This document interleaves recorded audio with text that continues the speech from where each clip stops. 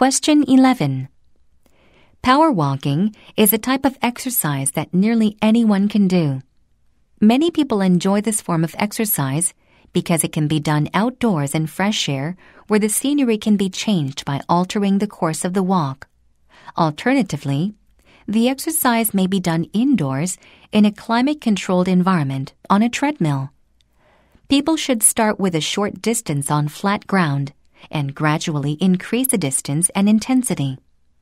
While power walking, people should wear shoes with a good arch support to avoid injury and wear clothes appropriate for the climate.